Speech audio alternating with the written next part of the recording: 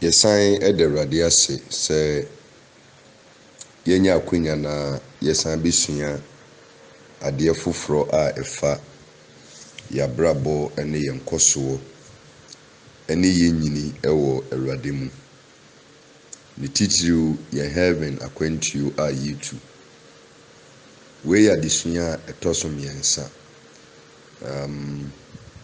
first two no mehu se mumu bebre na no muntumi enti tips no enwie mekoso a remind mu say a very crucial say lesson bi a me de beto platform ne so no ubia bepe time na wadi lesson ne chi no wasua isan say ade ba ko a agidifo bebre ya ade wo ho mpaibọ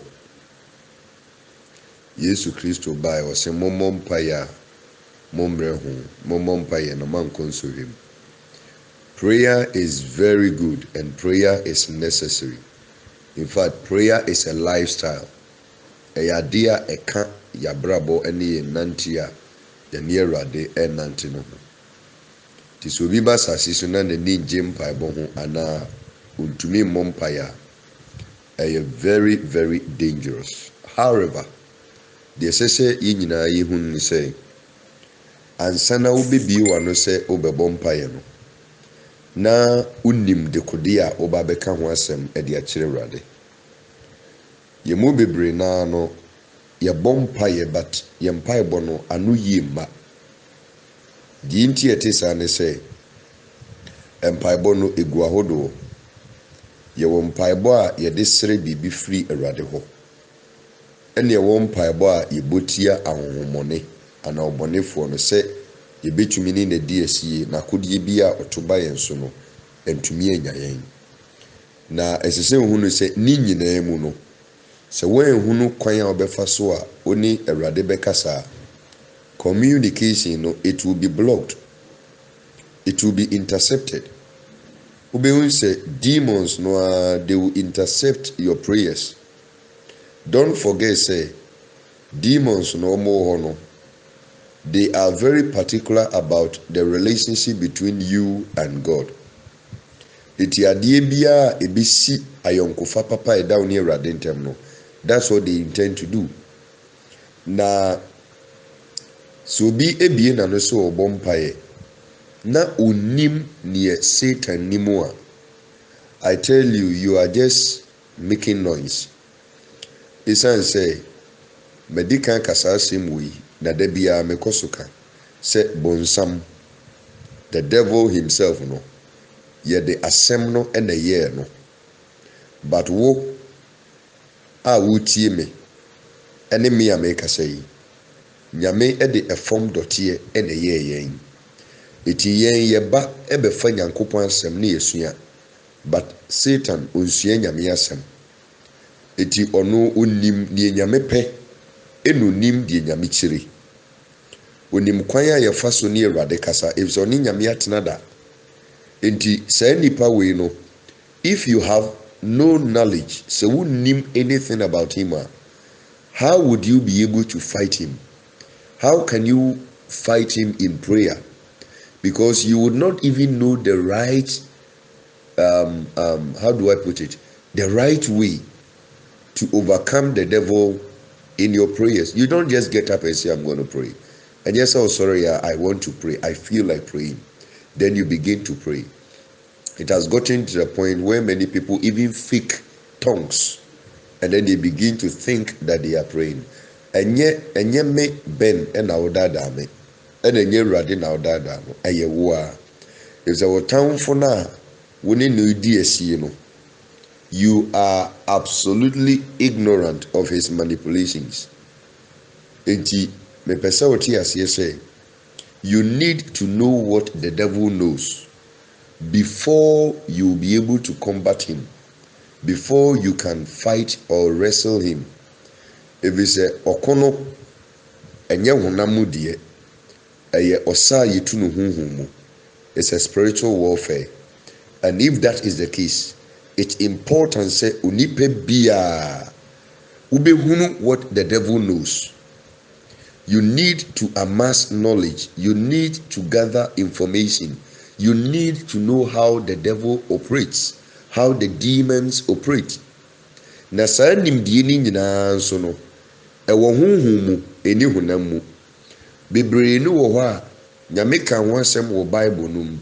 But sɛ wanya obi ammoa to know the spiritual interpretation of what God said, and to bring you the revelation behind asɛm a Awurade twerɛ to hɔ no a, you realize say obekinka nyame asɛm no, but you still not be able to figure out how the devil operates.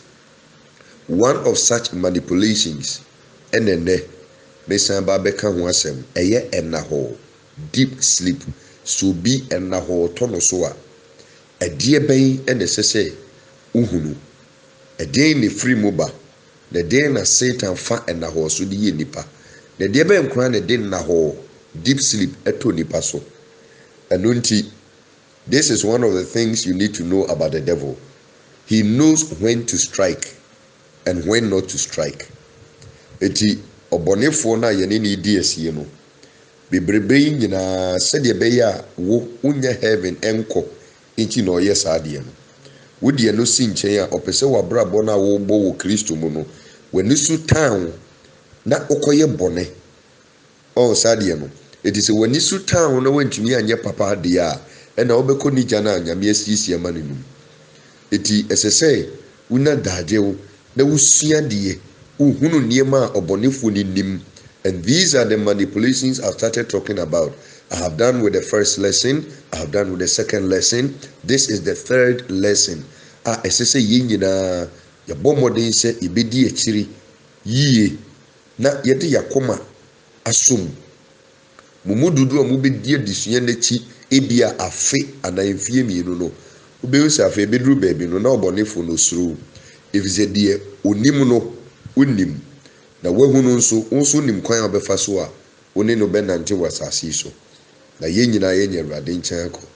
Enti you really have to know what the devil knows. Don't be interested in prayer just like that. Our interest in prayer is arisen when we have knowledge of the devil.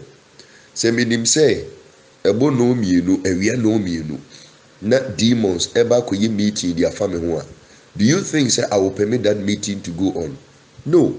Mesori gyina bompaye that time no mukusia na say meeting no. But we onim ade bia fa obonefo no kwan ofa so ye na dwuma. How can you fight him? How can you battle him? So this is where Christians we've come to meet. We are the crossroad. Timeboa na huhumu nimdie na obihia ni nyina no onsaka. Na watumi ne obonefo no ediasie. Stay with me as I take you through the lesson for today. Afei moma yenhwe kwan a sunsum wiase, the dark world. Sunsum wiase kwan a Satan fa so a oye n'adwuma. The organization no ubehunu wo Ephesians chapter number 6 verse number 12. Ephesians chapter number 6 verse number 12. Ephesofo homa itia eyensia ni chichemu a eye edumienu no. Ehonom no chore, for we wrestle not against flesh and blood, but against principalities, against powers, rulers of darkness, and spiritual hosts of wickedness. Enye ne honam ni moja enenya. Die mo yene empeninie tumidie etumfuo wiase mu etumfuo ene ahohomone a ewo soro honom. Enti organization no ena meba be biemu kakra se ne be ya baabi a media disua ne bɛkɔ no obɛti aseɛ. Sɛ yɛkɔsunsum wiase a ɛyɛ the dark world a, we have levels of operation. Omu nyinaa omadwuma enye pɛ, obiara wɔ ne role a o play. na deɛ tie ne sɛ onipa oni Nyankopɔn tena ɔsoro kane Lucifer. Na Lucifer ne n'abɔfoɔ no sɔre kyia Awurade wɔ ɔsoro. Sɛdeɛ yɛn nyinaa nim dada no wɔ okenkan Revelation a ɛwɔ hɔ. Isaiah nso hyɛ ho nkɔm in Isaiah 14 no. Na Lucifer yɛtoo ne free ɔne abɔfoɔ ne free soro baeɛ no, ɔbɛkyekyere ne kingdom. Okay, the dark kingdom. Na dark kingdom na Lucifer bɛkyekyere yɛ no. Adeɛ ɔyɛ ne sɛ ɛnyɛ ɔno ankasa na ɛyɛ adwuma no. But o initiate an organization, a hierarchy.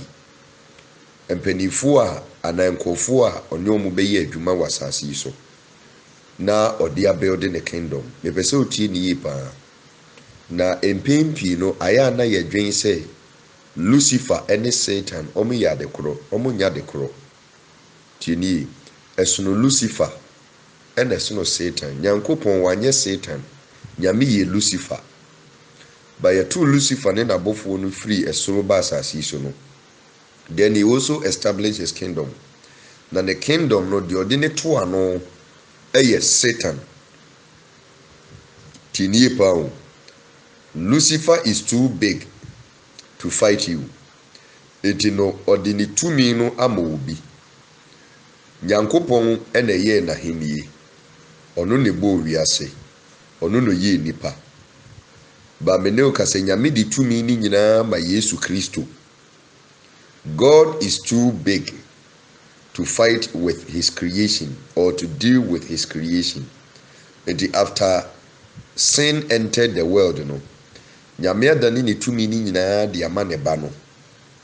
Teniepa enti ene no so bi pese okwa Awurade nkyɛn a agye sɛ wɔnam Yesu Kristo so no wakwa Awurade nkyɛn. John 14:6 ɔse mene ɔkwan nokorɛ ne nkwa. Obi ntumi nkɔ agya ne nkyɛn agye sɛ ɔnam so. Enti without Christ you cannot see God.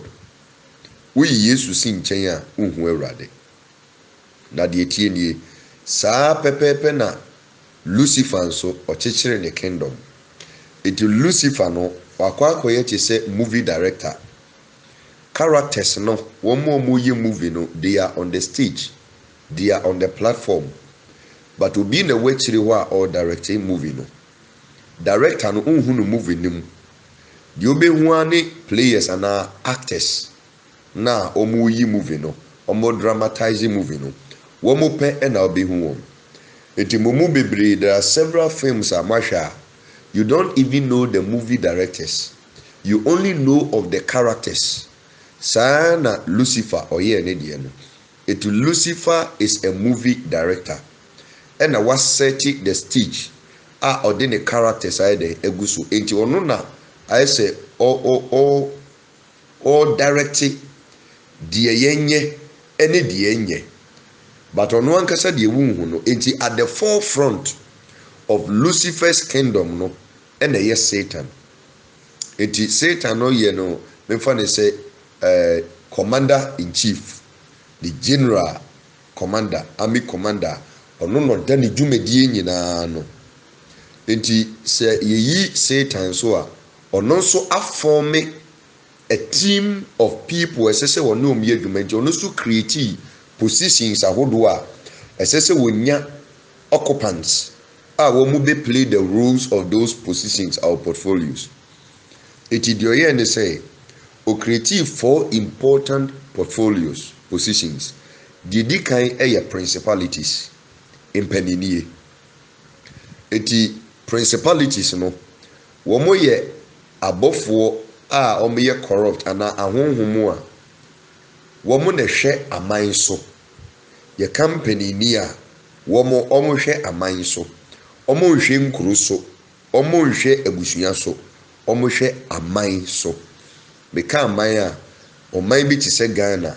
Ɔman te sɛ Nigeria, ɔman te sɛ Togo, ɔman te sɛ USA, ɔman te sɛ United Kingdom, ɔman biara no, ɔde ɔpanin baako ɛto ano, ɔno na ɔhwɛ the whole country so. Ghana ha, yɛwɔ mpanimfoɔ bebree wɔ Ghana, ba yɛwɔ panin baako pɛ ɛna wɔ Ghana ha. ono ne Akufo-Addo ono ne pani owo Ghana ha ono no di oman ne so saa na akọ honhom empanini no omo level no nti obi ye pani a ewo honhom sunsum wiase the dark world a ono odi oman so eti Ghana ewo opani baako a so called the dark world a ono na tumi nyina in the dark world no esenensa eti ahonhom ewo Ghana operating nyina no omo ye adwuma and report to opani no na de tie nie uyi mpanini ni free ho a na waba tumidie mese Akufo-Addo ye me de ba amamuom se ne be ya obete de America na se ne yekoso in the dark world enti no opani ni wo ho ufri panini so a there is another position a ewo panini na se eno na ye tumidie na tumidie no ne omo ye nie womo so ye nkofo a omo hwe mantem region so Akufo-Addo eye pani but enyo no nko a ne betumi ebu oman no eti ne ono so aye ne say mantem ahodu edu na ewo Ghana ha no regions na ewo no ono so appoint enipa nkofo bi a wodi tumi ama wom a womu gina Akufo-Addo anem ewo mantem bia eti every region bia no we have a minister. The minister is acting on the authority of the president. Eti penino eye Akufo-Addo and the minister no eye tumidie. What you say? Eti openino penini no wo ho. Eti tumidie no eye regional level. Ufri regional level na still no enye wo monko anebu oman no. Ye wo ahinie awodo bebre ewo wiase. Ghana sem and America sem ye Ghana ni enu obi a wutie mi bia so ye Ghana ni aha na wo fruma wo obi eni wo platform yi so a onye Ghana ni it is a onye Ghana ni na o kan ho a ese hunu se de me kire efa Ghana ho no saa na wo man so a ofri mu no saa na tie wo ho ese nhyehyeye no ensesa it is a oba tumidiefo na se a ye wo ahini ahodo e wo Ghana won say ye wo Achim kingdom ye wo Asante kingdom Okonof so mo kingdom we say traditional and no ye traditional rulers wo mo a omudi ade ahemfo hono na etumfo enso ewo eti Asante ye friend otumfo ose tutu that title no ye de ma obi a odi ade oda ahenia no so what you say eti wi mpanini ni free ho a ye wo tumidie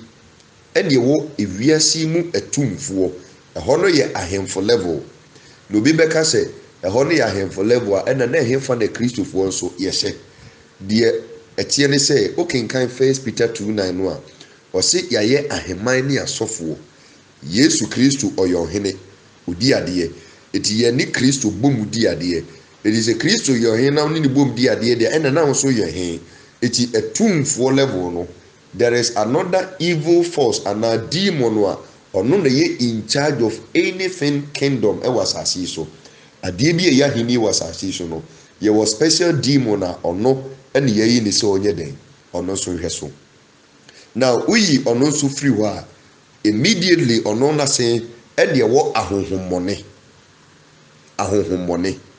na de tie ne say ahonhommone ne de wo munye omonye enkofo a yehu wom they are people, they are evil spirits are almost dwelling in human forms, okay, and also animal forms. I are home more woman the titi nipem any mwem and your friend is a empenini to midie iwiasimu etumfo no woman the omo ye adwuma the person follow organization ni if you say at every level no you come to know how they operate and their operation in relation to adisuana and yebesuano. Enti ahonhomone no, they are the active workers for the dark world. Ahonhomone no, woman no me adwumayefo ema the dark world sunsum wiase no. Ekono adwuma bia the dark world no.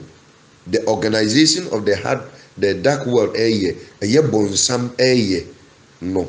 ɛyɛ ahohommɔne no ɛna ɛyɛ saa adwuma no.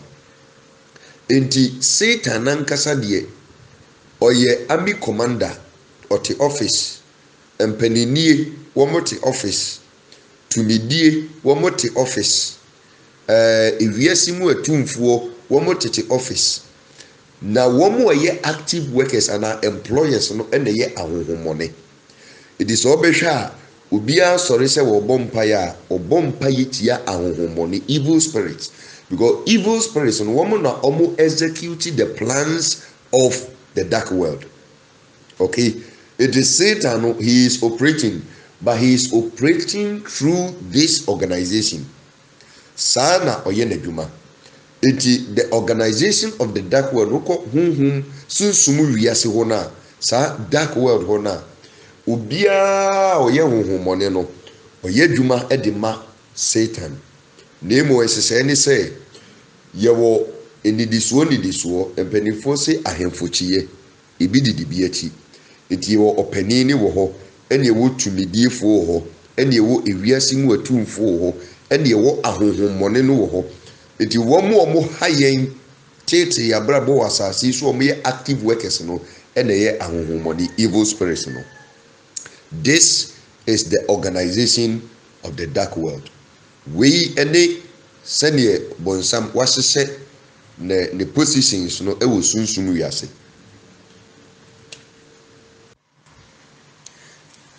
Afei yɛnhwɛ ɛbrɛ a ahohommɔne ana sunsum wiase, demonic world no yɛnhwɛ brɛ a ɔmde yɛ ɔmo adwuma. Asɛm a meka yi wei no deɛ Ghana deɛ teɛ ɛna meka ho asɛm. It is a onsaka tape yi bi na wonyɛ Ghana ni a yɛsɛ oti ni pa. Woyɛ Ghana ni na wo live in the United States and UK and any part of the world, you are still affected with additional minimusua. If a hanom ena ufruma se ahohomo a ɛwɔ hɔ no kyenie pa ahohom a ɛwɔ baabi a wowɔ no sɛ woni Ghana woyɛ Ghana ni na woni Ghana ahohom a ɛwɔ baabi a wowɔ no they have no control over you. Assignment no ɛsɛ sɛ free Ghana ha ɛkɔma hɔ. What you say? Di yɛ pɛsɛ ahohommɔne ne pɛsɛ ɔmo yɛ ɔbɔne ɛwɔ ɔman foforɔ a wakɔ akɔtena so a ɛnyɛ ɛhɔnom foɔ ɛna ɛbɛ initiate attack on you. Ɛyɛ wo kurom ahohom ɛna ɛbɛ initiate the attack on your life. Enti Ghana foɔ deɛ ɛna meka. If sɛ Ghana nsɛm ɛna metumi aka. Mini America anaasɛ UK na mehu sɛneɛ wɔn no ɔmo si yɛ ɔmo adwuma. Sɛ nyame ma kwan na ɛbrepɛm yɛbɔ ho mpaeɛ na ɔdan na didi a yɛbɛkyerɛkyerɛ. But I'm limiting myself to what has been revealed in the spirit. Ɛfa ɔman Ghana ho ɛne sɛneɛ sunsum wiase no ɔmo yɛ ɔmo adwuma. Na deɛ ɛsɛ sɛ ohun ni sɛ wokɔ sunsum wiase hɔ na baabi asɔfoɔ no bebree na aka sɛ mewura sunsum wiase. About 99% of them ɛyɛ atrocem, ɛyɛ lies. I don't want to go there because I want to stick to our lesson. Wɔn wɔ bere a wɔn de yɛ wɔn adwuma. Pɛsɛ oti ni pa. Wɔn wɔ bere a wɔn de yɛ wɔn adwuma. Nyame asɛm according to Ecclesiastes 3:1 wɔsɛnkafoɔ no ɛba no wɔse asase so no adeɛ bi a yɛyɛ dwumadie bi a yɛdi no yɛwɔ bere a yɛsiesie di ama no ɛsɛ sɛ ɛba so. Eti wo kura asase so a wo yi wo wɔ bere a ɔde da, wo wɔ bere a ɔde didi, wo wɔ bere a ɔde tu kwan, wo wɔ bere a ɔde kɔyɛ adwuma. Eti ɛsɛ sɛ ohunu sɛ sunsum wiase no the dark world no wɔn nso wɔ bere a wɔn de yɛ adwuma a sɛ wo wɔnhu saa bere no na wɔnsua na wɔamfa nka wo nhyehyɛeɛ ho ɛwɔ mpaebɔ mu a mpaebɔ abɛbɔ nyinaa yɛ waste of time and energy. If the mumu bebree, you do well in prayers. A lot of people do well. Ghana ha mo bom paye pa. But they come here say time wa demons ne evil spirits no di omo adwuma no. You have no idea. Na ya disue akwa akofaba. Eti no I will touch on it. Say oko sunsum wiase the dark world a Ghana hano omo first meeting it take place between 5 p.m. and 7 p.m. Pese otini pa. Omo first meeting it take place 5 p.m. to 7 p.m. 2 hours. Na the tiene say Ghana hano between 5 and 7 p.m. no. So beja empaibo esese efro kosoro no. And also the whole country bibie wani na wahu ade. The whole country no. Time wa empaibo infri asasi so mfro kosoro pa yi between 5 and 7 p.m. Sabre no ena manipulations of the dark world. Sunsum wiase. Omogine tu mekagine tu manipulation omo meeting a womo de plane de esese omo ye enipa asasi so especially Christians no. Hona sa meeting ni koso. Na sa meeting no enye evil spirits ene ye sa meeting no. Ahohomone enye sa meeting no. Enye omodwuma no no. Na de tie ne say empanini tumidi ewiasi mu atumfuo lorded or presided over by the devil himself, Satan. It is Satan nempanimfuo wo mu ekura tumi e wo nase na tumfuo wo sa scored no. It we the first 3 which is principalities, powers and rulers of darkness no. Woman is Satan is here a yes meeting no between 5 and 7 p.m. and that is the manipulation time. Na die esi ni say adie bia ye pese ye de ye wo e wo sunsumu wiase bra wakwa akoda no esese wo mu di kan sam panifo di kan bi hia no mo ye ho plans e de to ho tinie pa o mampani or wadwumayefo bibri are from civil servants or public servants. Public servants, you know, they carry out the policies of government. It is a we teacher ni you are working for the government. Government initiative policies they toho. One more yes cabinet meetings now as a teacher no unti hobi. Then they pass the work down for more the public servants to execute the plans of the government. Sa pepe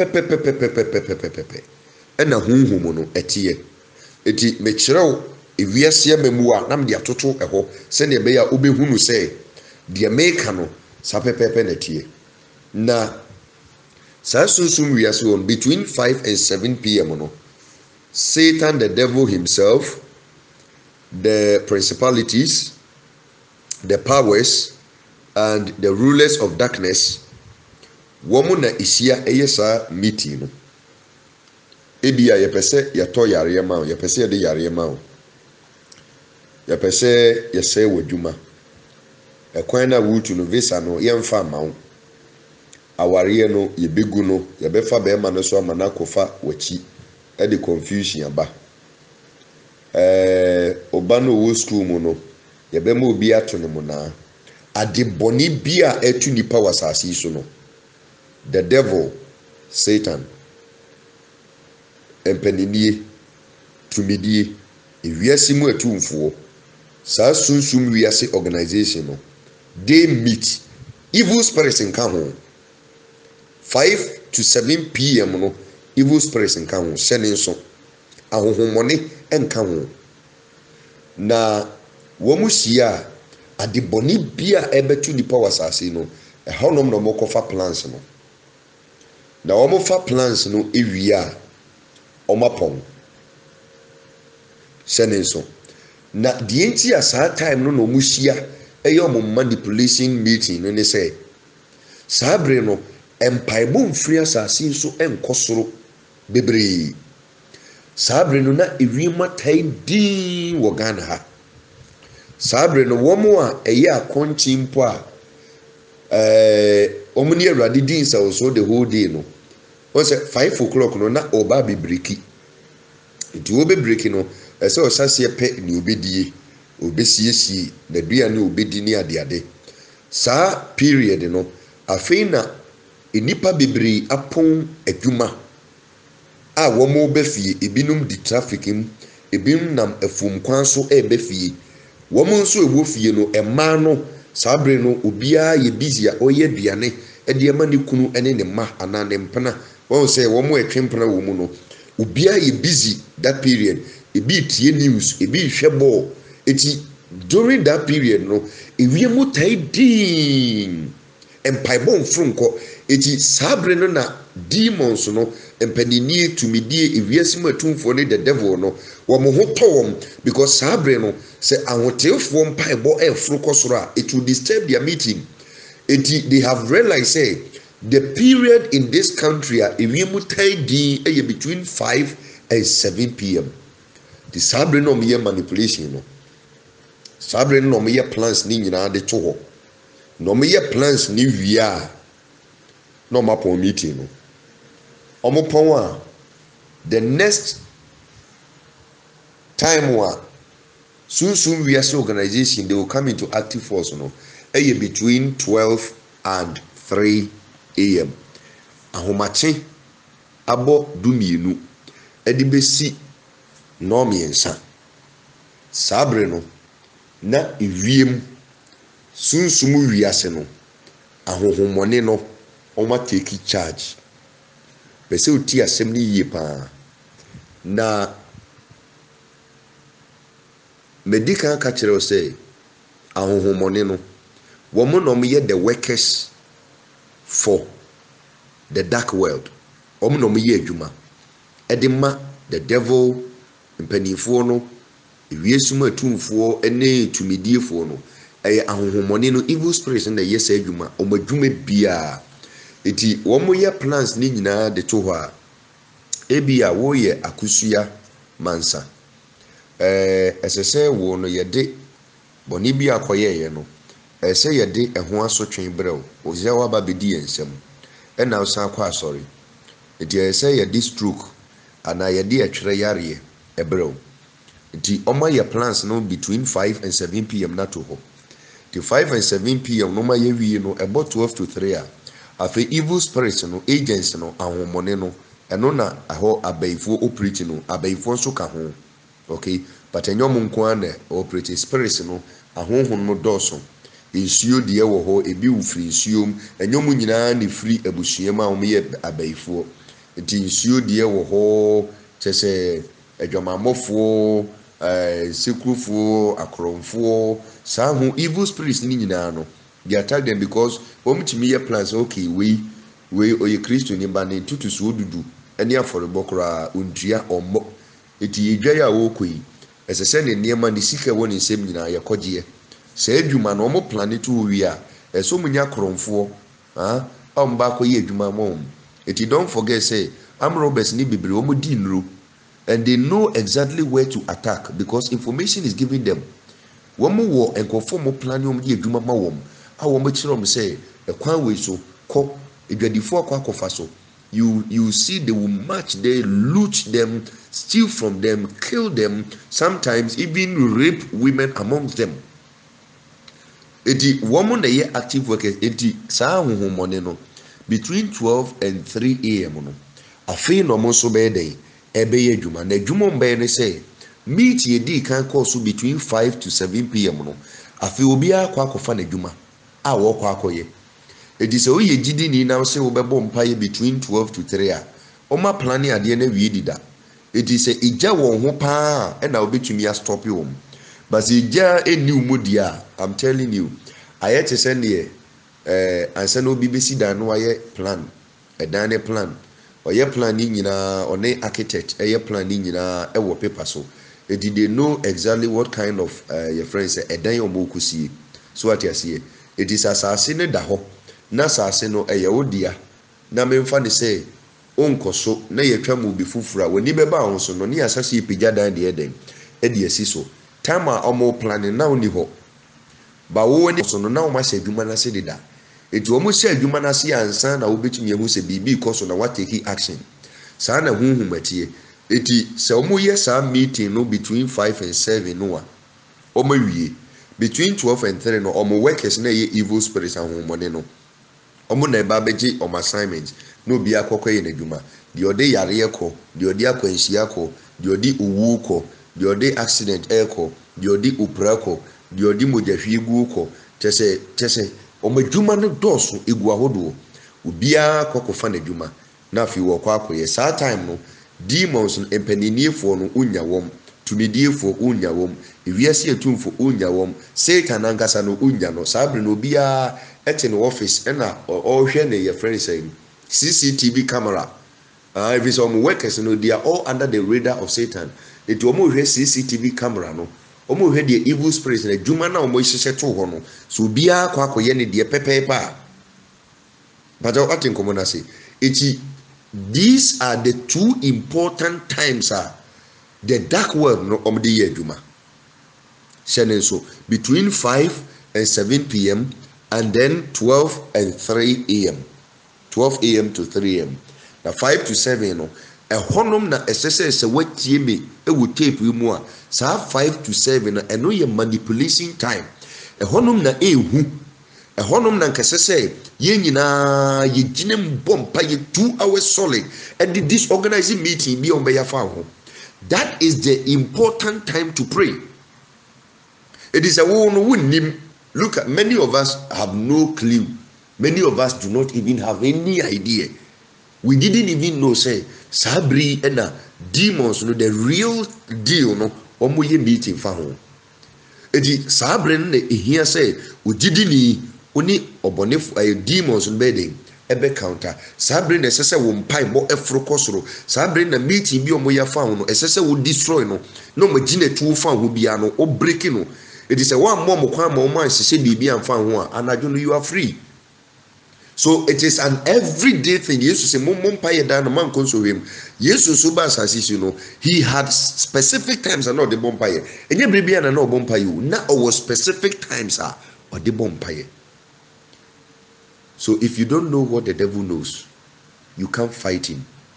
It is sad times me anyway, and only the most important. It is bra ekesese odasani etumi ginem dim paye tentam ni demons time wa oni ahomoni ni the dark world pese fight pa no 5 to 7 p.m.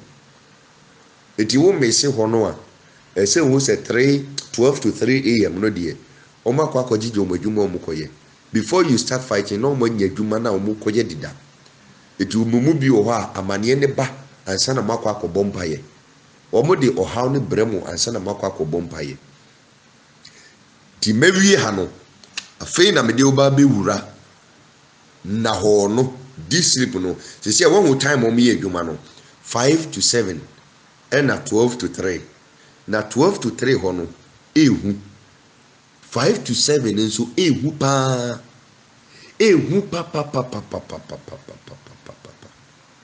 esese o hye ne nso mame eti bua na maboa ma no pepese me bua mo na hunhun mo ye dene na mutumi ne Satan edi asie demons no mutumi fight wom. You need this knowledge. You need the help from above to reveal some of these mysteries. Senebeya, you can competently fight the enemy. Enti sesa time ni mi no enso afi me de oba beko adisuanim. Okay, afi yenhwe ni esie bra enaho ato onipa so. When you fall into a deep sleep, what happens? A dear ben nesi afei ene yedru adesua no ne mpompon so eti sa wo hwe background na ma build no a as I said ye me bekan no o find it serious now you who free I'm going to read from the New King James Version. Genesis chapter number 2, verses 21 and 22. Mose huma edikan eti mienu ni chichim eduonu baako edikosi eduonu mienu. I'm first reading from the New King James Version. And the Lord God caused a deep sleep to fall on Adam, and he slept. And he took one of his ribs and closed up the flesh in its place. Then the rib which the Lord had taken from man, he made into a woman, and he brought her to the man. Mekenkan twi no nso. Mose homa edikan eti mienu ni chichema ye duonu baako edikosi eduonu mienu no. Na Awurade Nyankopɔn ma ɛna hɔ tɔ onipa no so na ɔdae. Na oyi ne mfe mpadeɛ mu baako na ɔde nam tua anan mu. Na Awurade Nyankopɔn de mpadeɛ a oyi firi onipa no mu no yɛ ɔbaa na ɔde ne brɛ onipa. Amen. Nyame yɛ ɔsoro ne asase ewieyɛ. Na soro ne se abɔdeɛ ni nyinaa no ɛmoa nam tututu ɛnoma tutu ɛpumu mpata tutu. But Adam deɛ no nko a nɔte. Na nka Nyankopɔn betumi atete fam dɔteɛ ɛde ayɛ ɔbaa ɛde ama Adam. Ba Nyankopɔn nyansɛm no wanyɛ saa. Na emu deɛ ɔyɛ ne sɛ wama Adam anakeke o. Soro ne se ɔma ɛna hɔ deep sleep ɛtɔ Adam so. Ɛna ɔdae. Na ɔdae no ɛna Nyame ɛpae ne mfe. Ɔde dadeɛ ɛwae ne nipadua no pae ne mfe. Ɛna ribs no ne mfe mpadeɛ no Nyankopɔn tu baako firi hɔ. Otu baako firi hɔ no san ka honam no etuae. Ɛna gya Nyame pempam yi na ɔsan ɛde ne nsa fa so ɛna osili hɔ. Osili wie na rib na mfe mpadeɛ no yiye no ɔde kɔyɛ ɔbaa. Adam nyane yɛ no na Nyame ayɛ ɔbaa na wie.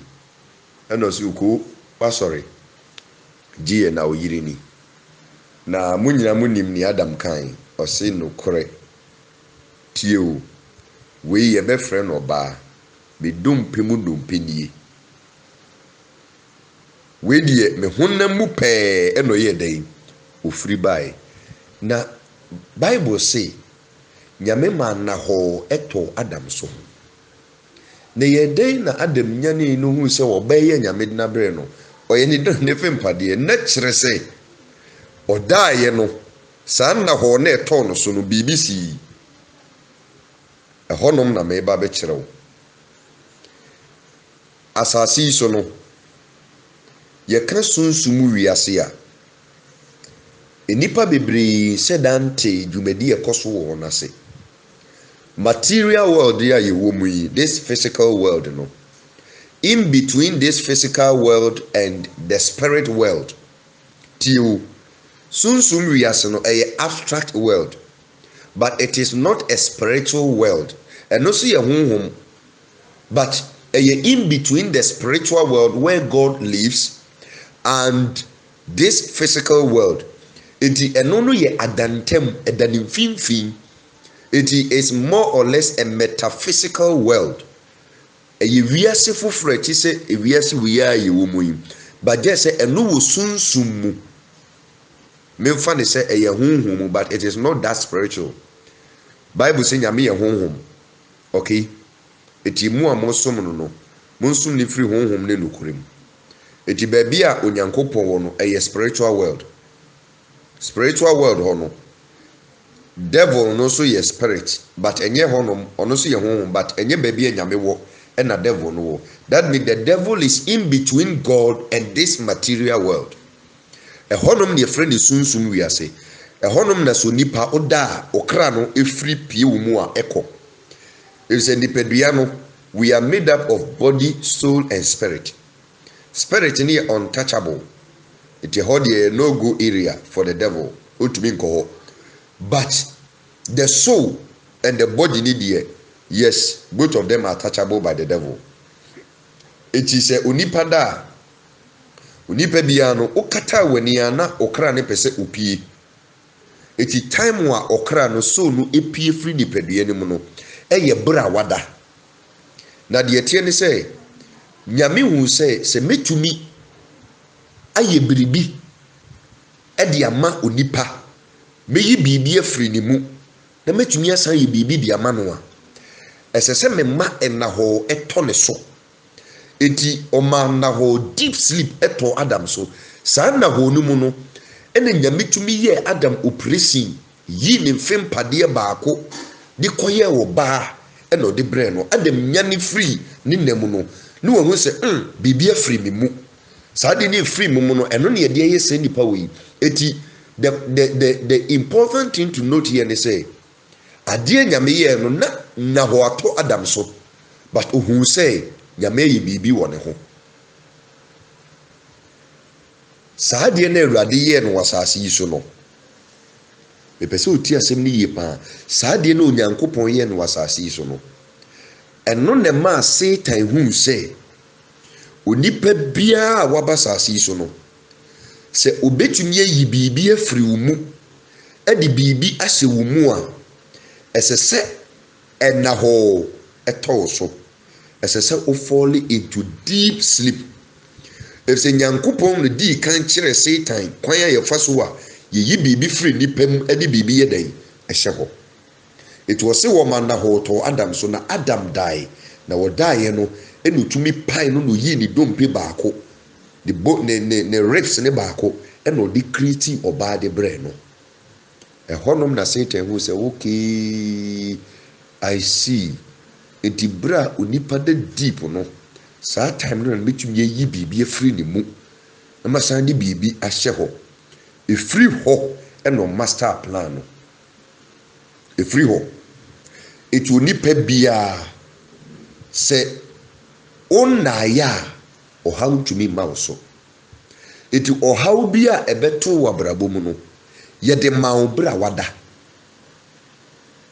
wa dey wada e de o how ne ye dey e mawo enu nti na medi kan kire the two important times wa the dark world no omde ye adwuma no if say bra omde ye adwuma no se wada and na wa to so a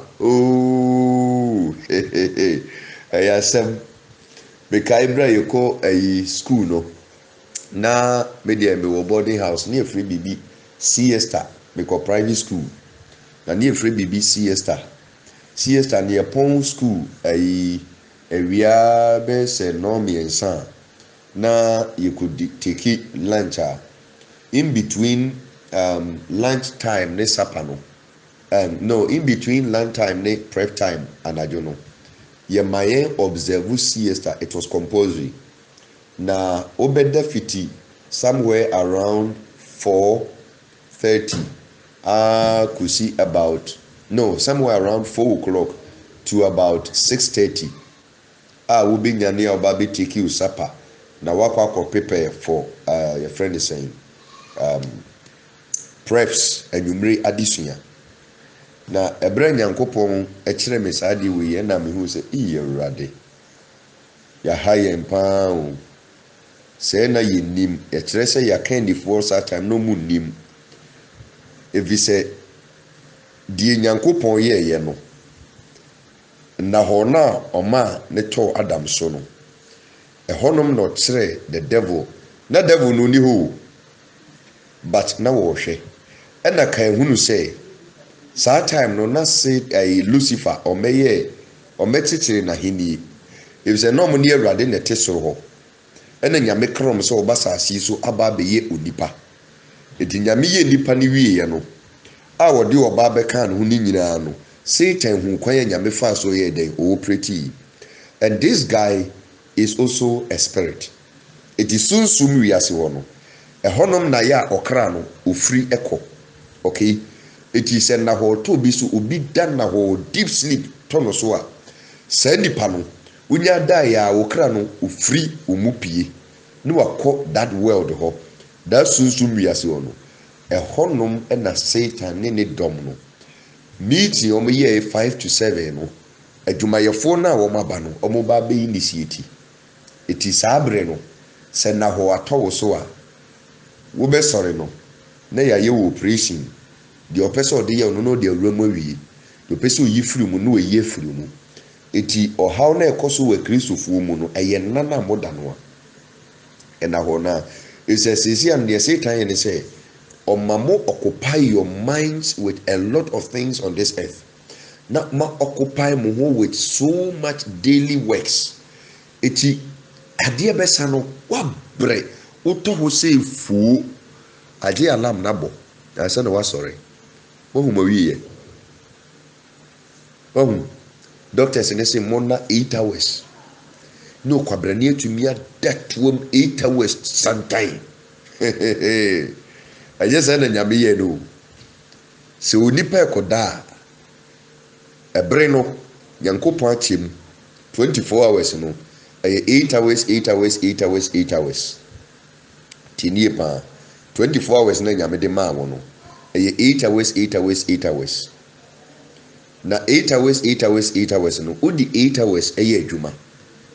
Okay, now the 8 hours are rested. The rest of the 8 hours no mpaebo obi ni obetumi abom mpae 8 hours atoam sa but adwuma de obetumi aye adwuma 8 hours atoam obetumi rest 8 hours atoam. The danger is time where sese o de da any time where sese o de rest no esese otumi ye demarcations wom enti machire wi esese when to sleep and when not to sleep. So when hunu no wanye ne sa medie me ma wati ase deep sleep the free mu bane say ye be ma yare a ye bra wada na ho wato so e de yare ne be ma wo eti wo bia woda bebre bia no ne hawo ontumi nso a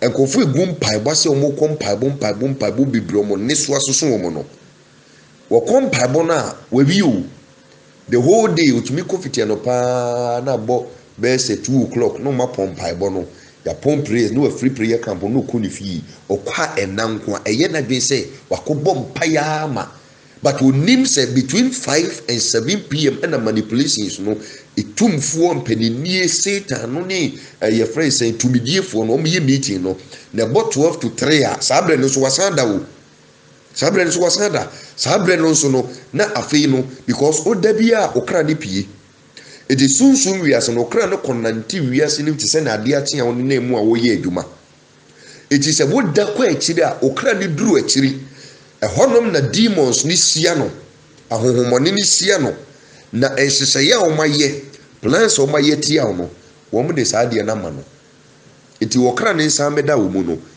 na yadi niema bi ewura ni mu ene yi bi afiri ni mu eti salvation no nsa nka eye time awada deep sleep na wato so no ene isi aware no won be say no a eye time wada me kireo me kai wade o se bribi Yesu bu bebi osi ogufu bi kugu abapa e wo nafo na ebra wo mokodaye no tiu ebra mokodaye no ena otamfo no si ekiri time wo mada no eno no su begu ababoni wura e de fry na ebra ade achi na ade san no ayio no abapa ni fifi na de omu hu ya ne se engura nso afifi a e compete with enema pana omuduaye no eho na nkoa no ko mo master wokubu san se ora na nya abapa e de duaye na engura we de ababoni de frihe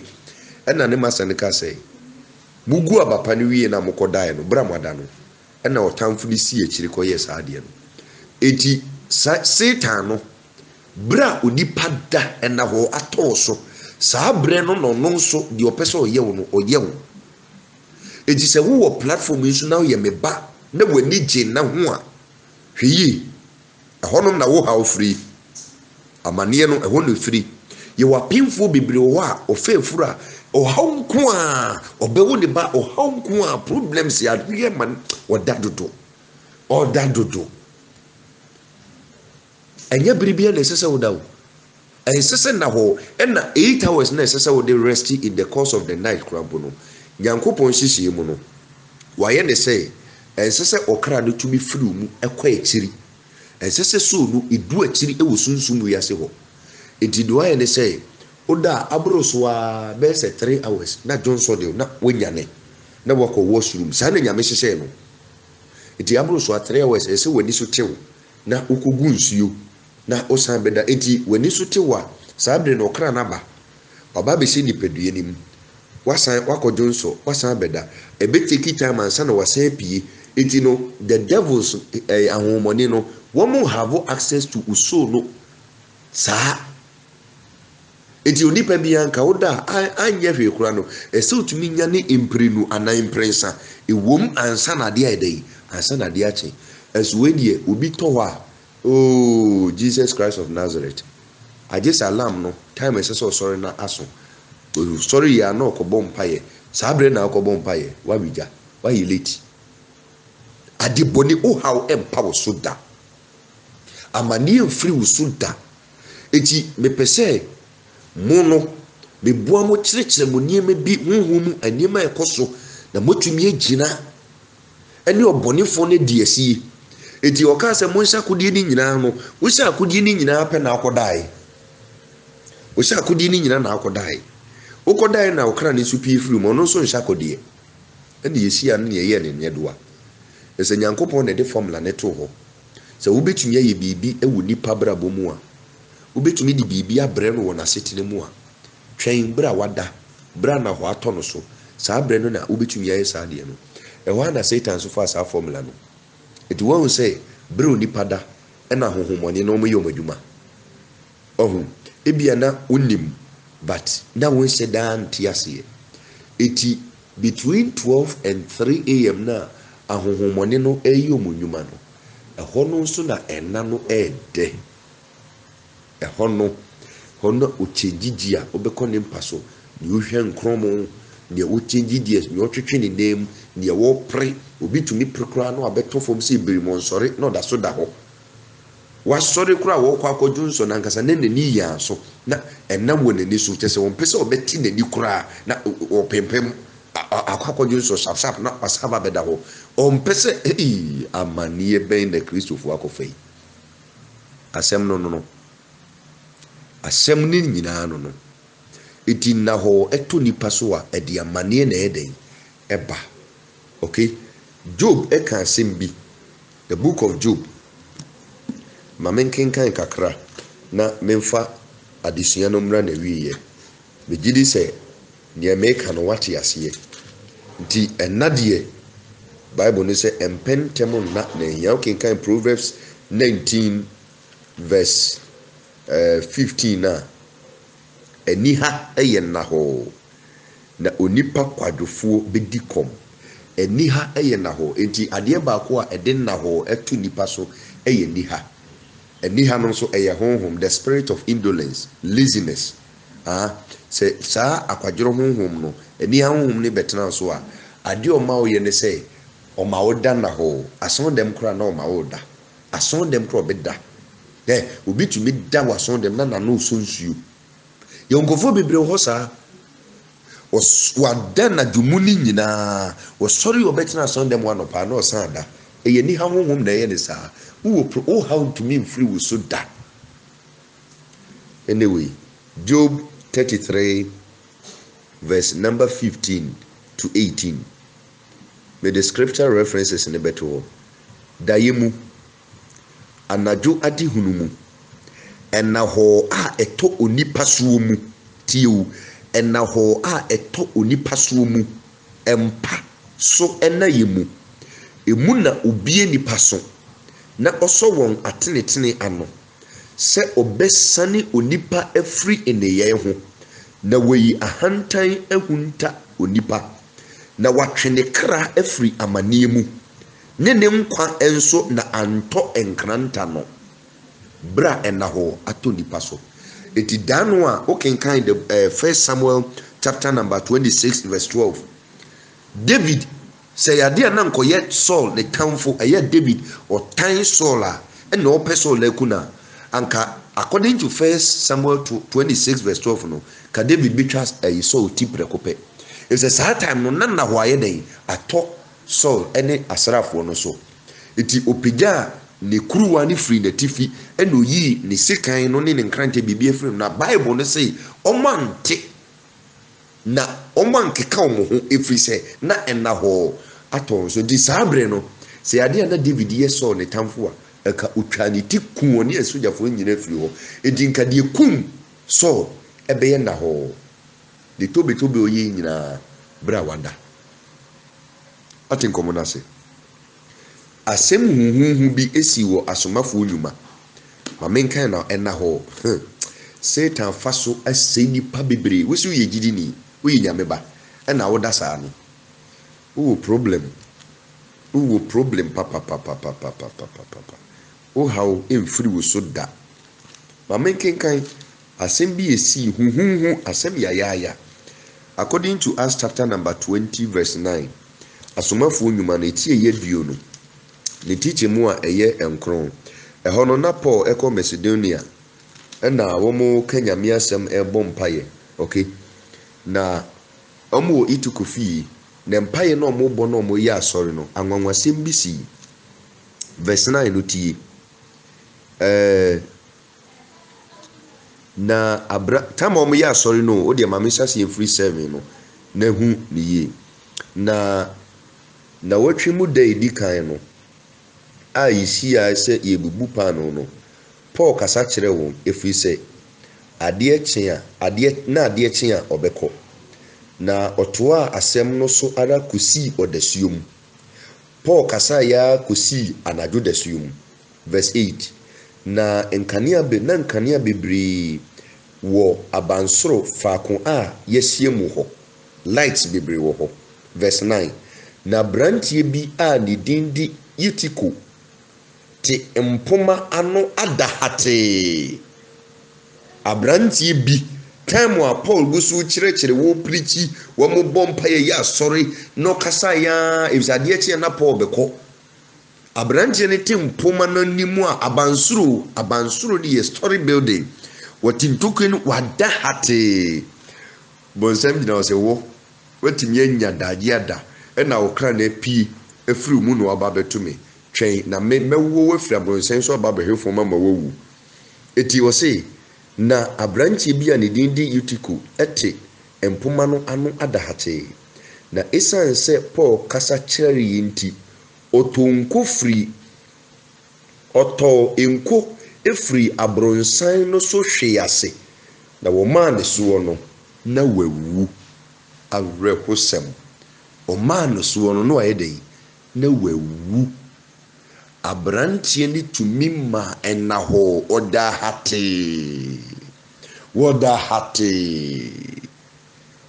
na niban ho so no na wasamando Satan bi pia ni firi ntukuyem abansoro a efomsi tim afom ko na abrantie no ayedei na wawu sana Satan aye mumu bebre enana moda no enano asemo life if say na hoto so say pe otumi ye operation e de yare kwese ho otumi yi ne mapanso free mu otumi tam bibi esombo free mu enti hyene nso de yi hu free mu oda bibriba twaso enasa Kristo ni nasa eti bra nan kan sese woda between 5 and 7 eti mu amopa wiana no sabre no menna ginam 2 hours for bompaye afi 12 to 3 hours san for bompaye udi 2 hours ne beka sa 3 hours ne ho a wenya 5 hours within the course of the day no 3 hours aka for prayers no wobetumi apɔhye no any place e de abompaye, but mesrew, don't sleep.